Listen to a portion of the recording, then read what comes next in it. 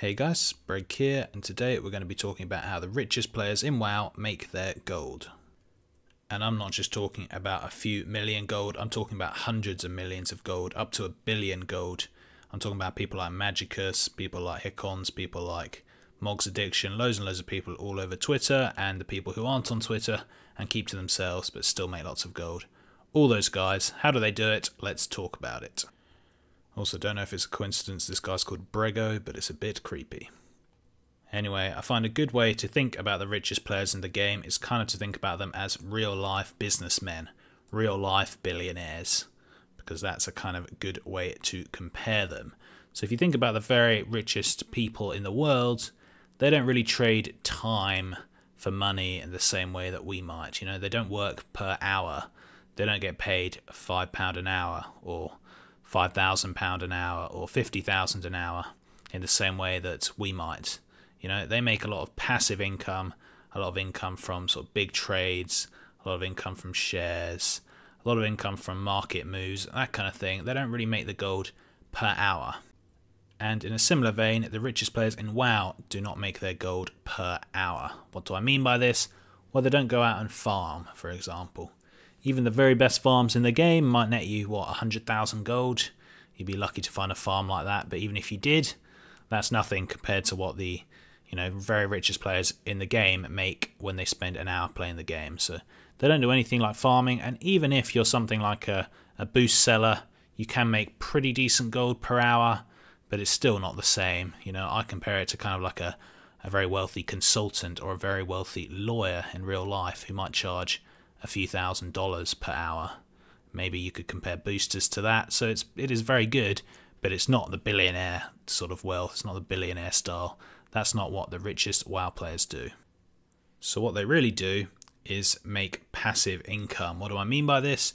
Well, they post stuff up on the auction house and they leave it, and then it just sells, and they could be doing something else. So they're not wasting any time. They're just leaving it there, and eventually it sells.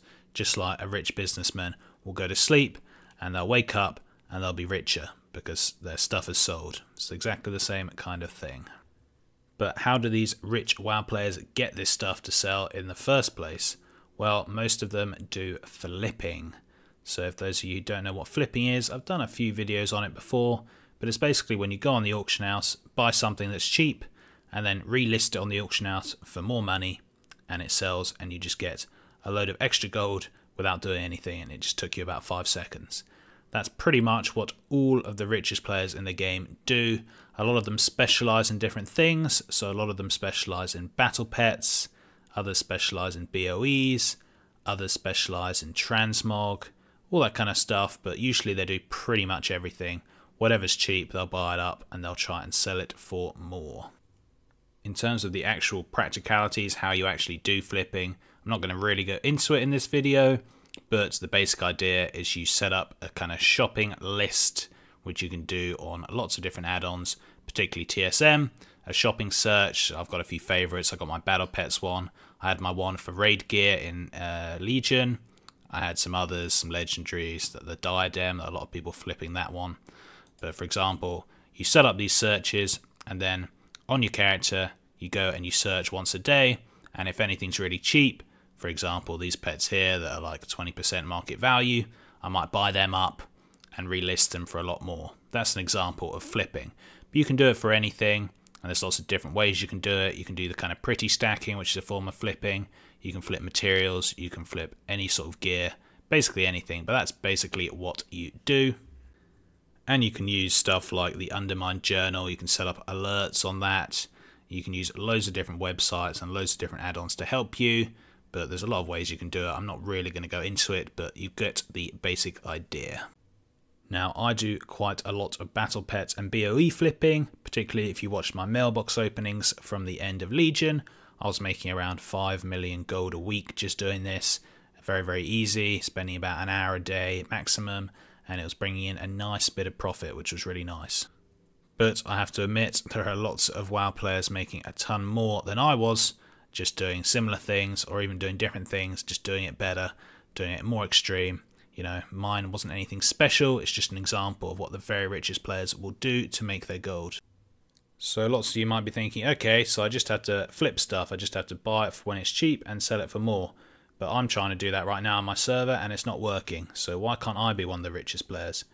Well guys, it's all about scaling. So the richest players in WoW scale very, very effectively. People like Mog's Addiction have a character, I think, on every single server on the US, which they have a ton of gold on. Magicus, I'm pretty sure, has a character on every single server in the EU, and he makes a ton of gold on each of those characters.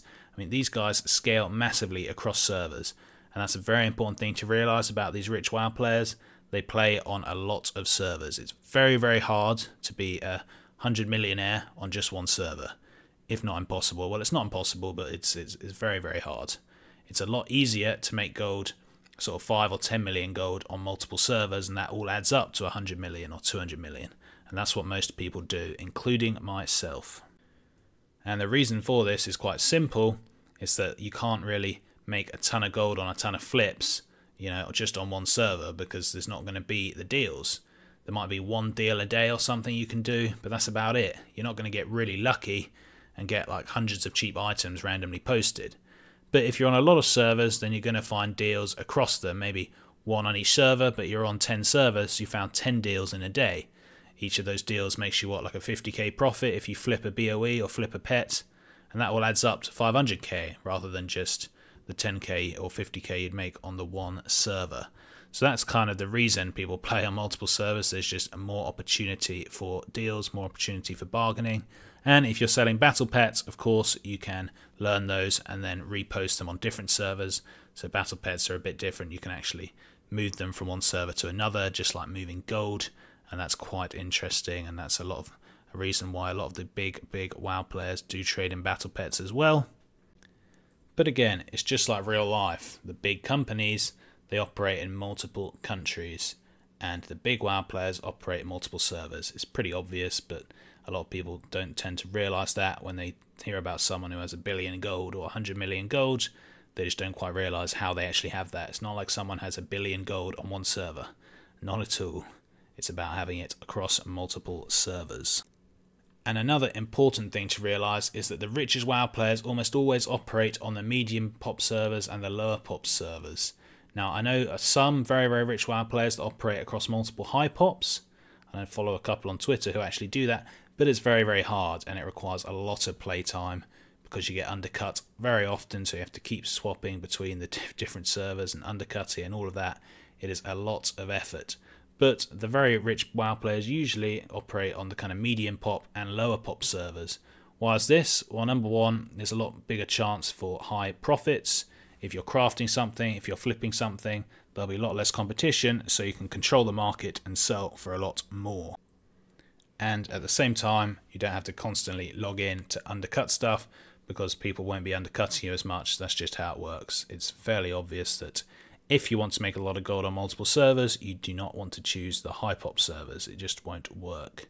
And in fact, if you look at someone like Hicons, who actually crafts on multiple servers, which is a bit harder, a bit more advanced, because you actually have to get that character up and running on that server, either with a boost or level it yourself or whatever. It takes a lot more time.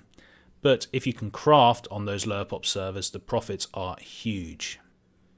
Throughout Legion, a lot of people were making tens of millions of gold from the Dark Moon cards, and whilst that was the case at the start of BFA, most of that gold has dried up. But on the lower pop servers, people are still making tens of millions of gold with the Dark Moon cards just because there's hardly any competition. So if you do have a crafter like a scribe on one of these lower pop servers, as well as a flipper who's going to buy stuff cheap and sell it for high, you can make even more gold because you just can control certain markets, and it's not like it's the only source of income for you. You've got multiple servers, so it doesn't matter that stuff takes ages to sell on these lower pop servers because you can just post it up, log on to one of your other servers, do something else. You can come back to that server and it's probably sold after a day or two. So it doesn't matter that it takes longer to sell because you're operating across multiple servers.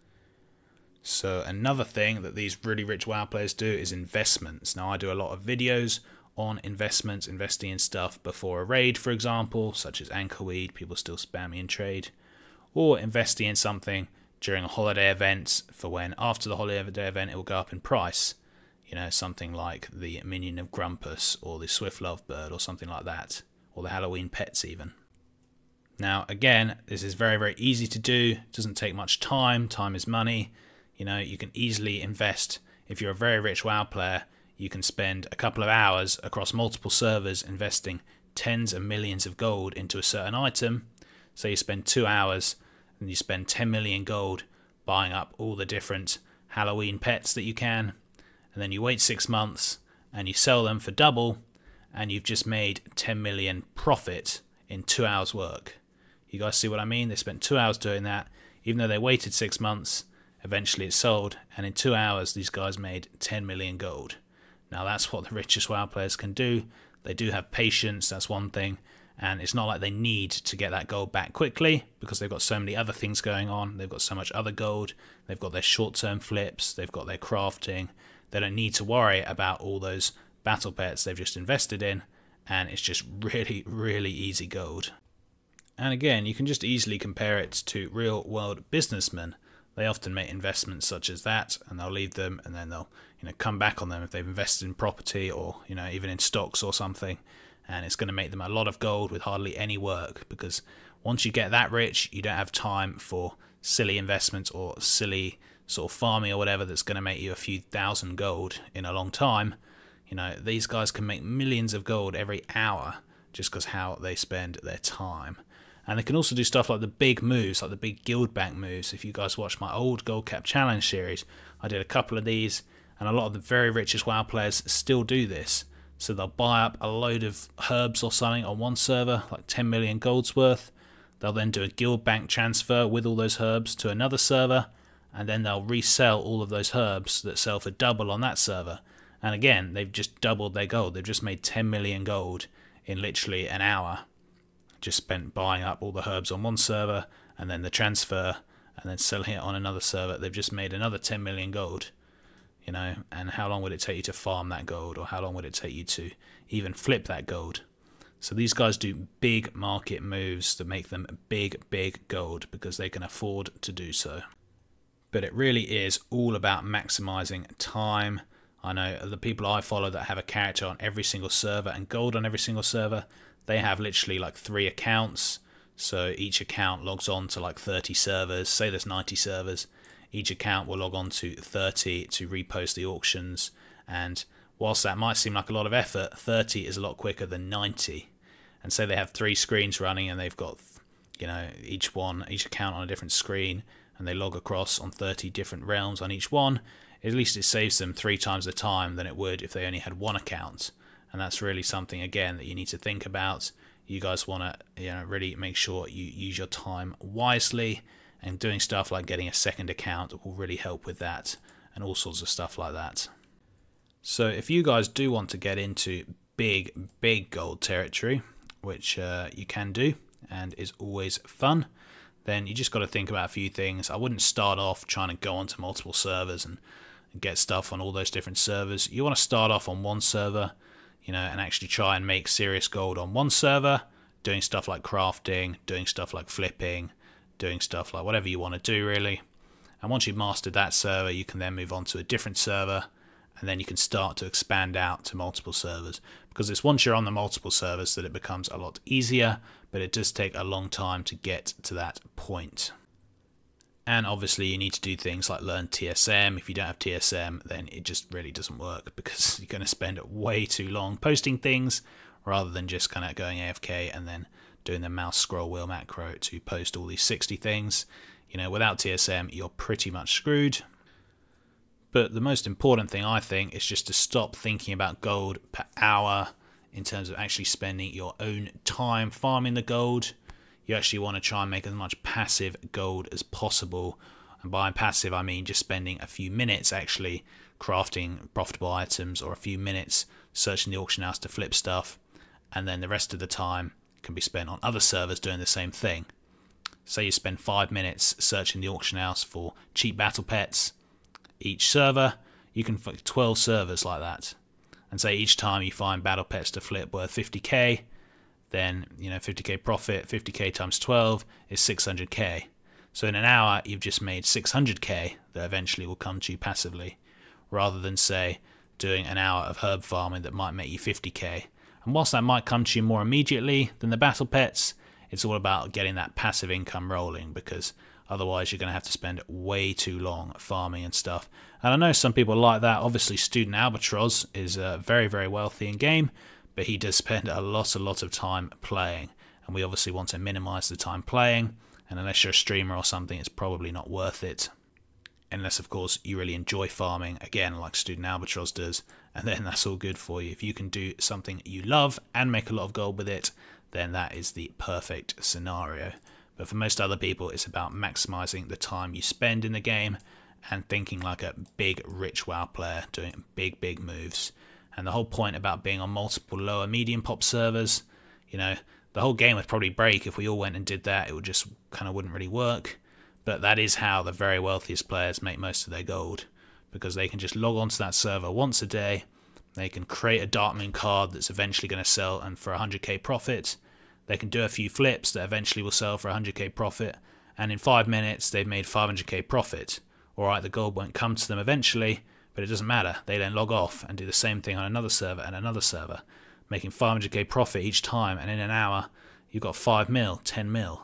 And yeah, it might not come to you all until the next year or the next few months, but if you do that every day, you've got so much gold and so much stuff built up on the auction house and so much passive income rolling in, it's impossible not to make a ton of gold. Anyway guys, that's it. I hope you enjoyed. A bit of a strange video, but people always do ask me how do the wealthiest players make their gold. You know, I'm on about sort of 40 million, I'd say, across my realms, so there's a lot of people a lot wealthier than me, and you guys should check them out on Twitter, check out their YouTubes, etc. But yeah, everyone does the same kind of thing really, just specialise in different markets. So thanks for watching guys, and until next time, see ya.